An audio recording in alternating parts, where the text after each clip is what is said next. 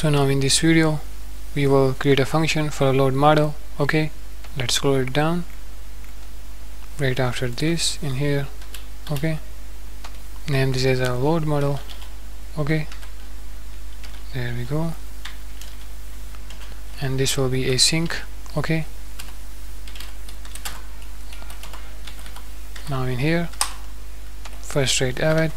Okay, there we go, and then tflite. There we go, dot load model. There we go. Now we will take this model down from here and we will remove that from here, and in here we will simply write the name of a model, write in the acid, as you guys can see in here, their name, model tflite. In here we will write it. Okay, write in the model, so write in here acid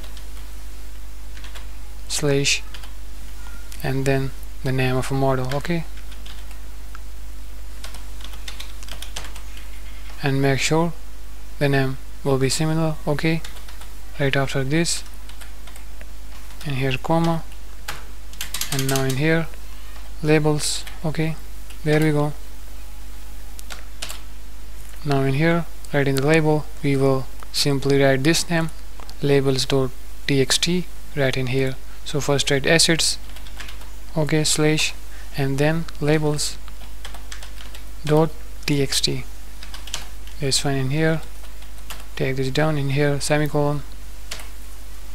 Okay, scroll it down.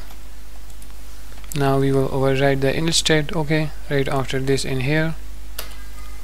Okay, init. There we go. Now simply copy that function name load model in here, and in here paste it. After it paste it in here. Okay, there we go, semicolon at the end, right in here. So this fine in here, and that's all for the load model and init state. As you guys can see, that's all for this video, and right in the next video we will do work further.